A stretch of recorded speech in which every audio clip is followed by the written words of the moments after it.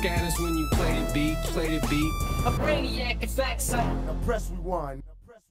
Welcome to Brainsqueezereactions. Myself, Mark Hector. What are we reacting to now? Fuck. Maybe I was too hyped up for that one. Serial killers. Serial killers, serial killers, serial killers. So, a part of Brainsqueezereactions, I'm trying new stuff. So I'm trying new music. I'm trying to put new content out. I want stuff that I can, react to musically. But also I want to focus on some shit, man. I love studying the human mind. And I love trying to understand why people think and feel the way they do. And what better way to do that than dive into the mind of a fucking psychopath. Fuck knows why I'm doing this. Clearly because I don't want to sleep. Ever. Now, Tommy Lynn Sells is a fucking psychopath to the 100th degree. And you think Ted Bundy and all that was bad? I watched one, if you haven't watched it already, I watched one where he was in jail, and the excitement. If you haven't watched it, go and watch it. The excitement that went through his soul when he was talking about murdering someone. And even just behind that glass as he was talking, you could just feel the excitement like flowing through his fucking veins. That scared the living shit out of me. And then someone sent me another one and said, this one's even worse, and it talks about the inside the mind of Tommy Lynn Sells. So we're just going to go for it. Well, if you're new to the channel, this is how it works. I'm going to pause, I'm going to react, I'm going to talk. If you can't deal with that, fuck off. You're just trying to watch a grown man watch a video. What the hell is wrong with you? This is a reaction and discussion. I enjoy studying the human condition. So I'm going to pause, I'm going to talk about it, and I get fucking weirded out by shit. Just enjoy it. Live life to the fullest, man. Don't judge people. Fuck. Just smile whilst we talk about a psychopath. I don't know how that fits in. Fuck it, let's go. Comment section, love, love, hate, go fuck yourself. They were all innocent children. A son. A brother. Fucking hell. Okay, here we go. They were all innocent children. A son. A brother. Lives with limitless possibilities ahead of them. But what these boys would grow up to become, brutal killers. Oh, okay. Could their brains have provided a roadmap to the sickness that would consume them? Every mean, vicious psychopath, once upon a time, was an innocent young baby. For some people, the die are cast early in life. Recent research suggests that psychopathy is evidenced in the brain, and that those who wind up killing over and over may have been born to do so. It's only recently, with the advent of molecular genetics and brain imaging. Yeah, it's talking about...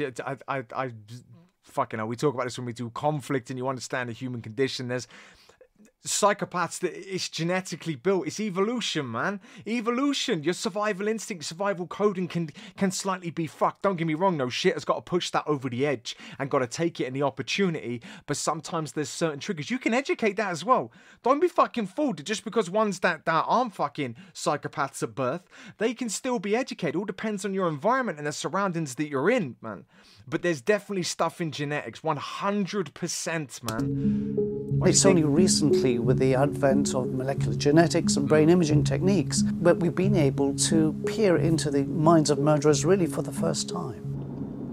We began our exploration into the inner workings of the brain along a remote highway in Texas, headed for death row, where I sat down with a 45-year-old man who could arguably have one of the baddest brains in America. The first time I did a shot of dope, it was the best feeling I ever had in my life. And the first time I killed somebody, it was such a rush. And it was just like that shot of dope. Every time I did it, it was that rush again. And I started chasing that high. Tommy Lynn Sells was once a little boy growing up in St. Louis. But around the age of 14, he says he became addicted to killing. How many people have you killed? Lord, I don't know. I don't know. 10? Yeah. 20? Probably. 30? Look at her smile. It's up there. Do you know, they talk about, it reminds me of the film Halloween, when he says about the blackest eyes. And I've always heard about that when you're looking into someone's eyes. And you know, to me, I'm like, I don't really see that. But something about this fucking dude, I'm looking into his eyes and the sheer fucking delight as this person's going through numbers, and he's like, probably, but just look at his fucking eyes. I don't know. 10, It's like they're lifeless 20? as fuck. Probably. 30, It's up there. 50. But see, I'm not Billy the Kid making notches on my holster, so I know it's been a lot. Psychopaths are individuals. Okay, just to let you know, when that dude gets stressed, he starts stuttering like fuck. He does the same when he's excited. It's a similar fucking fight or flight system can sometimes go in there. You learn from it and go, this is fucking great, or you learn from it and go, go fuck yourself. And that dude just started to get the ump here, just ever so slightly with this dude, man. He's like, yeah, I get your numbers, but your numbers are pissing me off now. Just saying, look for the 20? signs, man. Probably. 30? Chilled. It's up there. Okay, that's a 50. warning shot. But see, I'm not Billy the Kid making notches on my fuck yourself. holster, so I know it's been a lot. Psychopaths are individuals who lack conscience, they lack remorse, they lack guilt. That's one of the reasons why they terrorize society so much. Sells is on death row for one murder, but he's linked to at least 17 more. The drifter's vagrant lifestyle helped him elude police for nearly 15 years, as victims turned up from coast to coast. I am hatred. When you look at me, you look at hate. When I look at you, I look at hate. When you look at me, you know what hate is. 'Cause I don't know what love is. Two words I don't like to use is love and sorry, because I'm about hate. His methods for killing were as random as the people he targeted. He raped many before cutting their throats or beating them, stabbing others and strangling some. Fucking hell. Vicious cycle. I couldn't help but be grateful for the glass between us. I don't have no feelings no more. No emotion, no. They showed much poorer Dr. function. Adrian Rain has studied the brains of people scientifically determined to be psychopaths. One of the key differences that we find in the brains of psychopaths is that there's a structural impairment to part of the brain called the amygdala. This is a part of the That's the part that's talks about your survival instincts. Your amygdala is what controls emotions, the trigger. Okay, the amygdala, or whatever this posh dude's. I don't know about you, but he's fucking freaking me out. This dude here. Don't get me wrong, the other dude's fucking with my brain. He is fucking with me, but this dude is equally fucking with me as well. And I don't know why. He's just giving me weird vibes. impairment to part of the brain called the amygdala. This is a part of the brain very much involved in the generation of emotion. It was structurally deformed in the psychopaths. I like to watch the eyes fade, the pupil fade. Fuck. What do you like about that? It's just like setting their soul free. They just don't have those normal feelings of revulsion and disgust. They are the last images of the Dardine family. One sadistic crime Sells confessed to shows the callous, unemotional disregard for human life typical of psychopaths. A 30-year-old mother, 7.5 months pregnant at home with her 3-year-old son, both bludgeoned to death. What are you thinking and feeling when you kill someone? It's just like that drug. I'm after that drug again. I don't have an on and off switch. I'm just after that drug. I'm after that I can hear the feeling. excitement, man. During the beating, Eileen Dardine went into spontaneous labour, giving birth to a daughter who investigators believed to be alive at the time. The new baby was also beaten to death, and Oh the my body of God. Dardine's husband turned up a day later, shot 3 times in the head. I wonder if you could just tell me what happened as you were killing her. Did she give birth to a baby? You know, you're pushing your luck. I'm sorry. Let's not get into blood and guts, because that's what you're trying to get into. Sells blames much of his murderous rage on sexual abuse he says he suffered as a child. You also killed children. Some get killed, yes. Now, why would that happen? I didn't want him to live through the pain I lived through. Notice how he refers to his son. So he doesn't associate children as a collective. He's like, yeah, some. You also killed children. Just listen to that. Some get killed, yes. Now, why would that happen? I didn't want him to live through the pain I lived through. It's biology plus environment. It's biology coming together with environmental insults which raise the odds of an individual becoming a violent criminal offender.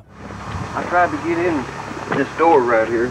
2 days after his final murder, Tommy Lynn Sells walks police through the crime scene. And I opened the window all the way up, well, about like this. And I climbed in. We kind of stayed up a little later, and we got in a little fight about where we were all going to sleep. We laid there and talked a bit. We talked about, at the time, like Britney Spears and NSYNC. Crystal Searles, 10 years old at the time, was sleeping over at her friend Katie Harris's. A decade later, that night is still fresh in her memory.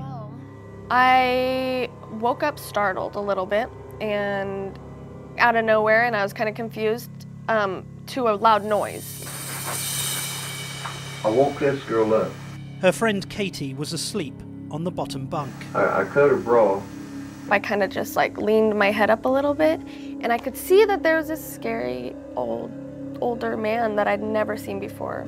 I stabbed her here, and then she like jumped back, and then I cut her like this right here. And he had a hand on her mouth and the knife on her neck, and she's looking at me, and he just cut her throat, and she fell to the ground. And she fell down right here. I heard Katie at the bottom of the bed, on the floor at the bottom of the bunk bed. She was like gasping for air and choking, like she couldn't breathe. 13-year-old Katie Harris lay dying on the floor. He was about to shut off the light, and he looked one last time, and he noticed that I was there. And he didn't hesitate at all. I mean, just shut the door, came right back towards me with the knife. And I walked over here, and I went like this. The only thing that he said is, move your hands, because I had him up here, and he reached over the top bunk and cut my neck. Sells sliced Crystal's neck, severing her windpipe and grazing her carotid artery. I am very sure he thought he killed me. Crystal Searles identified Tommy Lynn Sells as her assailant and her friend's killer, putting an end to his homicidal spree. The fucking coldness in all of that, man. Fucking hell. Why did I pick people as a fucking study? Why?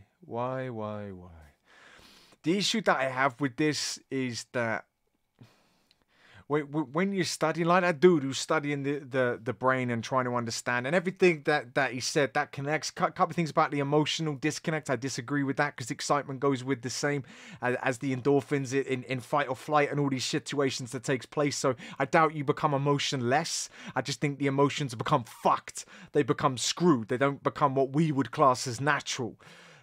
So that's the only bit, but again, you know, you can't fuck with the dude. He's studied it his whole life, but definitely the connections there. But the bit that really fucks with me is that I want to know why. I want to know why. I want to be freaked out, obviously, and be like, holy shit, like all the normal reactions. Then I'm like, oh my God, I wonder if it was because he was this and because he was that. And maybe that links him with this. And maybe this is the reason why he did that. Is he more logical? Is the way he does it? Or does he work on emotions? That way he just went, oh, fuck you, did it? I'm going to kill you straight away. It's all these things. What's his trigger and why does the trigger exist? When did that first happen? There must have been something that triggered it. Everybody has one for conflict. Conflict starts with confusion, man. Confused. Like you're missing something. Something isn't quite there. Then all what happens is it starts going through, and then the minute that your body looks for a data for the reasons why there's conflict and it figures out what it needs to feel better, in this case killing, that becomes his mechanic for how he deals with internal conflict, turmoil, excitement, shit that he needs to fucking get off his chest, whatever you want to call it, man. There's more layers to it. I'm fucking rambling a bit there, but the point I'm trying to say is that it fucks with my head that I'm like, I want to know why. I want to know deeper than what ABC is telling me at this moment, man. And this dude who's just there just to try and get the gossip. I'd want to keep asking. I want to keep asking why, to the point that he jumped out his seat and wanted to put his head through the fucking glass to come at me. And even then, I'd want to ask another question why he done that. What triggered him in that moment? Fuck! Do you remember the little girl who survived? Yes. There's not a day that goes by that I don't think about her. What did you do to her, sir? Her neck was cut How did you do that? with a knife. Do you have anything to say to her, the little girl who survived? I guess you'll relay this message too. It's very difficult to control a psychopath. They're the person in control. And in fact, in an interview, psychopaths tend to take control of the interviewing. What's your name? Martin. Martin? Yes. Can I call you Tommy? Oh, without a doubt. I don't think she really wants to hear what I got to say. What did you see in his eyes? To be honest, he seemed blank. I mean, there was no emotion. It wasn't hard for him. All he would say is, move your hands. You know, it was just, I mean, after what I'd seen him do, he had no emotion in his eyes. That emptiness evident as we spoke. So what if I called you something that you didn't like? And you'd think about killing me?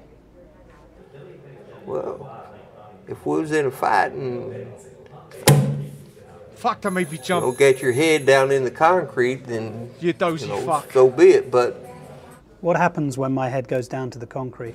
well, what do you think happens? It cracks like a coconut. And then what happens? You die. This Tommy Lynn Sells, man. This Tommy Lynn Sells is something else. Fuck, it's such a weird thing. It's a weird thing. Comment section, if you know, I don't know what the term is. It's not if you enjoyed that. That's fucking weird. Comment section if you want me to do more of these. I want to go into the Ted Bundy one. I'd like slightly longer videos as well, though, just so I can hear a bit more without this cut shit that's taking place. But fucking hell, this dude is just nuts. Beyond. The good news is it's trying to understand why. So that person who's fucking, you know, learning about the brain, so at least then maybe you could find some pathway and some connection to stop fucking psychos like this, or at least some of them. But the fact that people like this exist on a daily basis, surrounded by psychopaths, man. Fuck, and you could be one of them. I could be one of them. Well, we already know I'm fucking nuts, but it's all good.